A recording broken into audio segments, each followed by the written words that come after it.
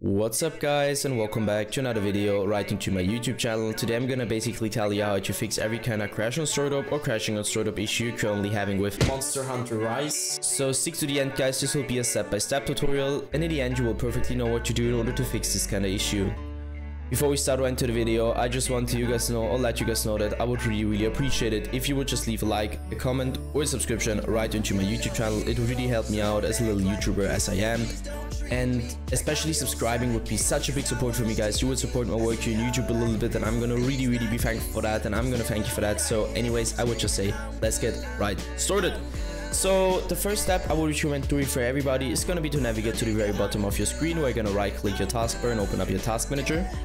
Next step is going to be to navigate to the top left corner of your screen, clicking onto processes. And once you click processes, I want you to click one of those random processes. And once you clicked it, you're going to type in, using your keyboard, the name of your game. If nothing pops up, it's good for you. If something pops up, simply right click and hit end task. Once you're finished with that, I want you to enter task manager again. Next step is going to be to take your launcher shortcut on your desktop or your in-game shortcut on your desktop, and if you don't have it there, simply navigate to the bottom left corner of your screen, click onto the Windows symbol and use your Windows search function in order to find it. So once you found it, drag it right back onto your desktop, take it, right click it and hit run as an administrator.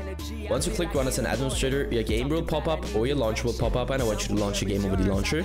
And if it crashes again, return back to your shortcut, right click it, go to the very bottom where it says properties, click into compatibility and simply copy my settings. So let's quickly run through it. Enable run as program in compatibility mode 4, select Windows 8, disable full screen optimizations, as well as enable run this program as an administrator, hit apply and OK.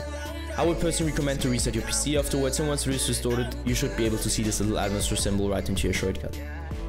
What I want you to do next is going to be to launch your game over the launcher, launching game instantly, and this will probably fix your issue. Yeah guys, that's it for the video. I hope that I could actually help you out of this one. If it was like that, just leave a like, a comment or a subscription. I'm gonna really be thankful for that, and I'm gonna thank you for that. So anyways, I would just say have a nice day, see you at the next one, and bye.